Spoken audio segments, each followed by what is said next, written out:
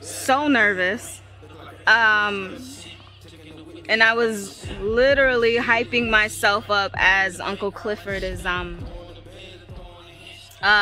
introducing me. I'm tiptoeing to the stage and it becomes her like signature walk, and I cannot walk in platforms and I was afraid to fall, so I was just like, and I was like, let me make it cute. And then confetti hits me, and confetti guns that are loud. I was like, pooh, pooh. I've been praying all day on this. I've been praying all my I get so sick of her ass praying. I put that money down for my new church building. Yeah, at this point, blacked out, all the things that probably didn't happen in Mercedes' life, she gonna have to kill her right now.